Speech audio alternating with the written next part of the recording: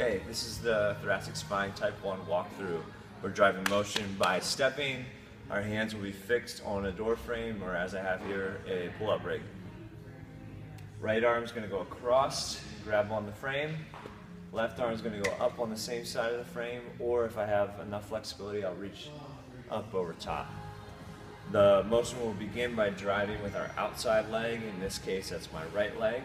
As I step through, my shoulders are going underneath my chin to create rotation through my spine.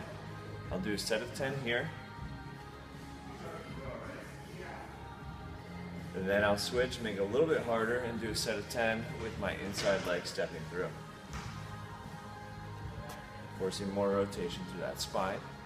Now I'll turn around and show you the other side. So again, arm across on the door frame, right arm up, same side or over top. I'll start here. I'm going to do outside leg first. As I step through, my shoulders should go underneath my chin.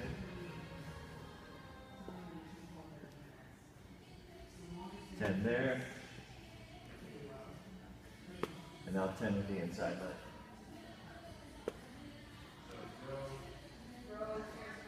There you go. That's type 1 walkthrough.